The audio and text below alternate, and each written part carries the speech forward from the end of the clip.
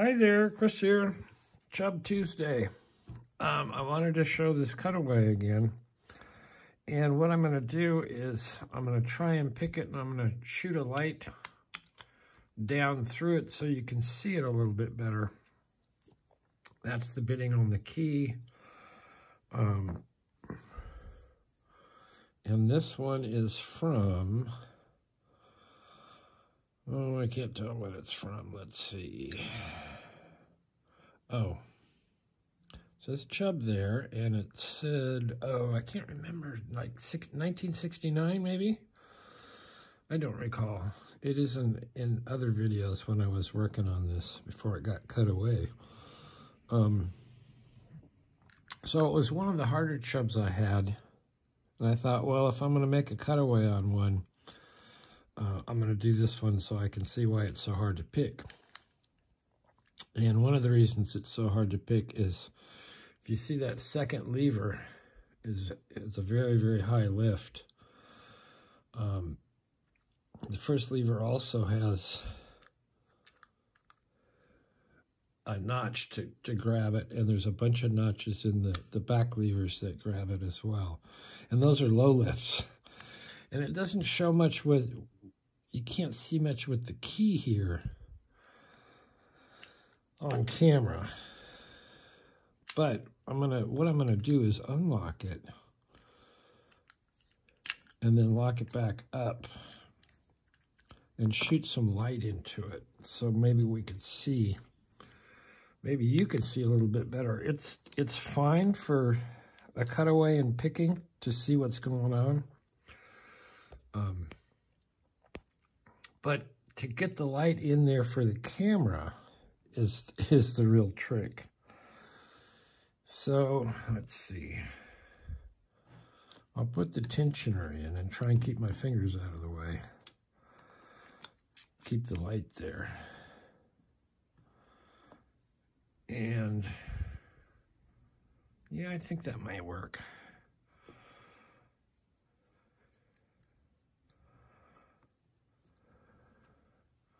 And I fashioned this one after Brummy did a Chubb cutaway, and this little cutout, these notches, I get this out of the way, were basically when I could figure out what he did. A lot of times when you cut away a lever lock, it does not function, does not pick as it used to. But this this amount of cutaway here and the positions of the cutaway make this one pick just the same. So I was glad it turned out that way, and hats off to Brummy for doing this. Also, Black Dolphin was actually, I think, the first one to show a video of a cutaway. So I got my tensioner in. Let's see. Is there a way I can do that? Maybe I have another tensioner. No, both those turners are right in the way. Well, it's out of the way a little bit. There we go. Let's try that. I don't know, we won't lose our light.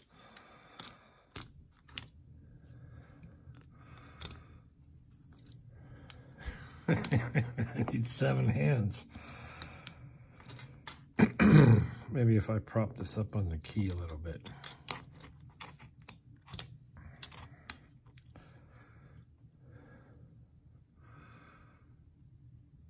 So as you can see, if you start in the front, you're going to hit that false notch, and you have to let that go. So we're going to start in the back.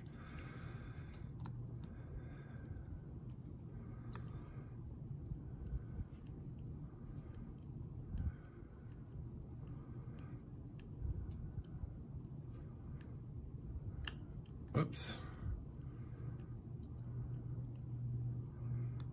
And at some point we got to get that high one happening, which is the second one. Oh, that's the first one. I'm kind of shading my own view and your view. Sorry about that.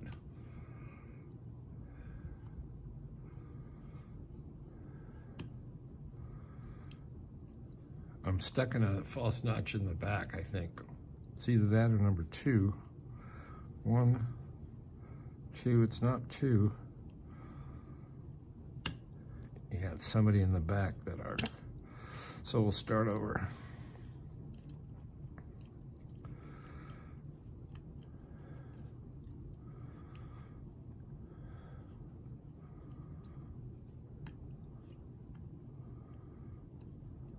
There we go.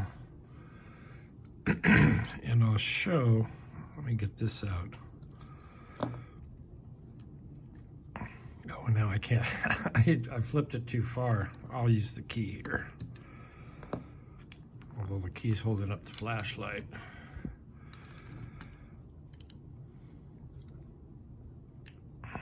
But you can see at that point, right at that point, all the levers, that's better, are in the key bitting position. So that slides across, and now we're all locked up. It's more fun to watch it being picked because the key just immediately lifts everything to where it's supposed to be. It's better. I really wanted to show trying to pick it and show what the back levers were doing. Anyway, that is Chubb Tuesday with one of my favorite locks, this cutaway. It was an awful lot of work. It's difficult. This is almost a 1/4 inch of steel to be cutting through. Anyway, thank you, Brummy, for doing it. Also, Black Dolphin. And yeah, if you get one and you want information, watch my videos, Brummy's videos. I have a video series of this as I went. Drill a hole, drill a hole, drill a hole, drill a hole, drill a bigger hole, hole, hole, hole, hole, hole, and then kind of try and cut out in between those holes and then clean it up. And it's also pretty tough to get through these top rivets. But anyway, it's well worth the big effort. So if you're into cruisers, this has gotta be my favorite cruiser. Anyway, thanks for watching. We will see you next time.